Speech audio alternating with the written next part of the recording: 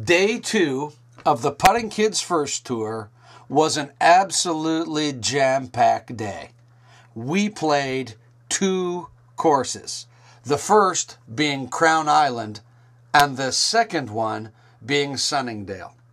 For those of you finding out about this tour without benefit of context, let me first share with you that we're attempting to play 416 golf courses in 365 days with a goal of raising $1 million for charity. We couldn't possibly do this without the benefit of our sponsors: WarriorCustomGolf.com, Carbon Technical Apparel, Blast Nutrition Bars, and not every day, but most days, we use our turf choppers. On the second day of the tour, we played Crowne Island, and it was a wonderful golf course. Our day actually started in their parking lot because they have fantastic services and electrical hookups for our RV. But Tyler Foster, an instructor with Crowne Isle, and a fresh import from Alberta, I might add, was our playing partner for the day. While he was new to the course, he's already got the lock on where to hit it and where not to hit it. Consequently, he was our human GPS. Postcard views of the mountains abound at Crowne Isle.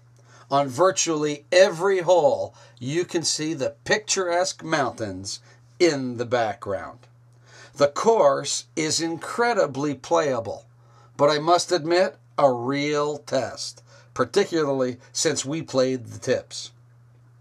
While we had no player sponsors for Crowne Isle, we were exceptionally fortunate, as they were gracious enough to provide us with 8 green fee tickets to donate to Ronald McDonald House of Vancouver.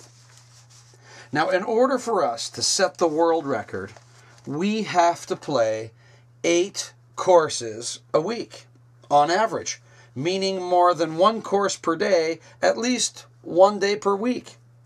On Wednesday afternoon, we played Sunnydale, a fun little course with a fantastic history. More than 75 years old, the course has been home to many competitive golfers. Ann Newman is funny and very talented. In addition to being a professional golfer, she is an accomplished artist. Wednesday is Men's Day at Sunnydale, and we played the back 9 with Rick and Carl, 2 locals who've grown up on Vancouver Island. They made the balance of the round quite enjoyable, giving us some local history, some insights on the course, and insights on some of the other courses that we would be playing the balance of this week.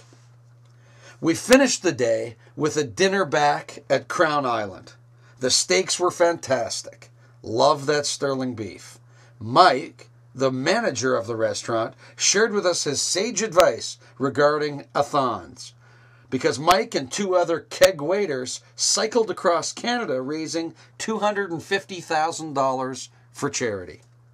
Speaking of which, this tour would not be possible without benefit of our sponsors. Please take a look at the balance of our website, www.golf400.com, to find out more about WarriorCustomGolf.com, Carbon Athletic Apparel, Blast Nutrition Bars, U-Haul, and Bridgeburg Golf, makers of the Turf Chopper. If I could make one request of you, it would be to take a look at our calendar and figure out if you can play with us at any one of our upcoming dates, or you know of people who golf and will be in the neighborhood of our tour so that they might join us. Until tomorrow, I'm Jonathan Weaver on the Putting Kids First Tour.